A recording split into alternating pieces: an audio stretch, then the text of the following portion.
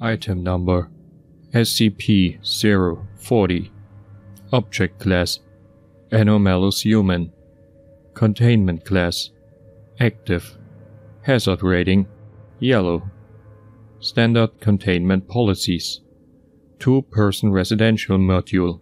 No amenity restrictions. Access to site library, recreational facilities, cafeteria, and public areas. Supervised. Dietary restriction. Mild peanut allergy. Use educational curriculum enrollment. Drs. Abernathy, Logan, and Izawa. Bi-weekly psychological review. Dr. Abernathy. Schedule B experimentation plan.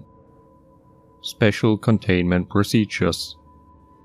SCP-041-A, 1-C, and 1-J have been approved to remain in the containment chamber with SCP-040 for purposes of the subject's mental well-being. Security Chief Special Order 392-5. All other entities modified by SCP-040 during testing are to be disposed of after study according to standard biological specimen clearance protocols, as outlined in Document CDP Bio-EN1. Description: SCP-040 is a human child capable at-will manipulation of the physical characteristics of living organisms. DOB circa 2000. Subject claimed to be 8 years old at DOC. POB unknown. DOC 2008. Height 111 centimeters. Weight 20.7 kilograms. Hair bright pink. Eyes green right, yellow left. Heterochromia black sclera left. Other notes: blind in left eye. Skin sensitive to burns and easily bruised. Hair is brittle and falls out easily. Modified organisms are collectively referred to as SCP-041. Modifications are primarily cosmetic, ranging from simple color and pattern changes to more involved shifts in bodily form and structure. The creation of new specialized organs is possible, but appears to be the limit of SCP-040's ability and currently has 66% failure rate in testing. Modifications are limited to what would be physically possible, regardless of probability of such a feature naturally arising. For example, while SCP-040 can grant an organism wings that does not naturally possess them, they will not permit the creature to fly without meeting other physical requirements. SCP-041 undergo behavior shifts as part of the modification process, acting with extreme loyalty to SCP-040 regardless of prior association. SCP-040's anomalous property requires significant focus and time to enact, and causes intense headaches and nausea when performed for more than a few minutes at a time. The effect becomes increasingly unreliable and inaccurate the smaller the modifications or more complex the changes are. SCP-040 is incapable of altering microscopic organisms, and has great difficulty in altering plant life.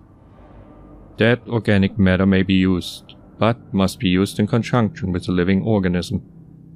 Instances of SCP-041 cannot be modified more than once, though it is currently unknown if this is a hard limit of SCP-040's properties, or from a lack of mastery over them. SCP-040's emotional state is within acceptable boundaries for an individual of its age group, accounting for the effects of prolonged containment and parental separation. Subject's intelligence is slightly above average for its age group. Behavior is generally cooperative.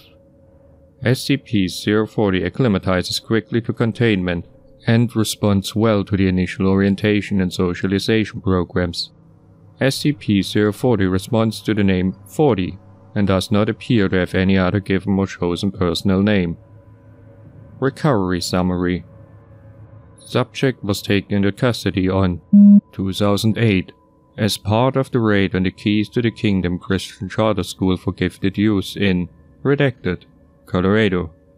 the raid's primary objective being the capture or execution of a former CIA operative who had previously worked alongside Foundation intermediaries as part of Project Black Book, Project Smilodon, and Operation Stargate from 1967 to 1971, was successful, was terminated on site and disposed of without incident. Of the 15 children recovered from the facility, SCP-040 was the only one to demonstrate anomalous properties. The others were administered amnestics and placed in Foundation-observed foster care. Interviews with staff at the school revealed that they were unaware of prior history or any connection with Foundation operations. They were administered amnestics and put under a 6-month communications monitor. No relapses were recorded. See Operation Tatzelwurm After Action Report for complete event record. Addendum 1. SCP-040 is currently allowed custody of the following SCP-041 instances. SCP-040-1A. Symbiotic organism capable of changing size, shape, color, and texture in reaction to its environment. Subject serves as outer clothing, similar to a jacket or sweater, and absorbs nutrients from SCP-040's bloodstream. Subject was recovered alongside SCP-040, and genetically testing reveals that the subject shares a majority of its genetic makeup with the common house cat, Felis catus. SCP-041-C.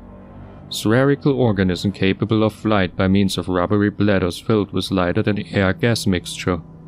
Entity has 11 limbs terminating in opposable digits, and a complex respiratory system capable of replicating a wide variety of musical patterns. SCP-040-1J. Quadrupled organism covered in a thick coat of pink and blue fur. Entity has no eyes, a broad mouth with blunt teeth, and is capable of climbing up vertical surfaces. Occasionally used by SCP-040 as a means of transportation. Addendum 2. The following interview excerpt is dated 2008, shortly after SCP-040's initial containment and orientation session. Good morning, 40. Good morning, Miss Abernathy. Sounds like you're getting over a cold. I'm glad. Can I ask you a few questions before we start with today's lessons? Yeah. Can you tell me about your parents? Mr. Green said that I don't have any. Can you tell me about Mr. Green then? Footnote 1. Investigation during Operation Tatzelwurm confirmed that had been operating under the name Henry Green since at least 1982. He was nice, but he wasn't very good at talking. He would always talk like this, but he wasn't there a lot of the time.